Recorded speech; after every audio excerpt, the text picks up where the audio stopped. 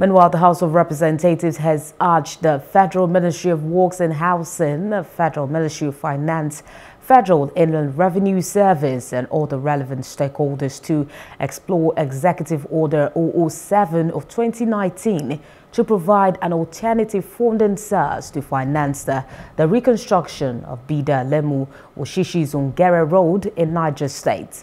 In a motion sponsored by Honorable Saido Musa Abdullahi, he raised concerns that despite the approval of the Minister of Works and Housing for the redesign and reconstruction of the law, the lawmaker noted that if the Trunk A Road is reconstructed, it will enhance the western link of the country to the Zungeru hydropower project, which will generate 700 megawatts of electricity, close to 10% of the nation's total domestic energy. The House notes that the 92-kilometer Bida Zungeru Road is the preeminent link route between the north and southwestern Nigeria, which was first constructed by Costain West Africa in 1962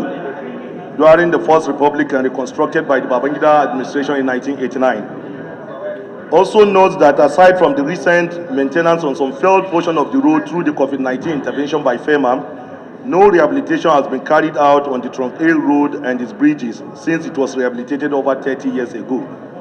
Aware that Zungeru town plays host to the ongoing 700 megawatt hydroelectric power station project embarked on by the federal government of Nigeria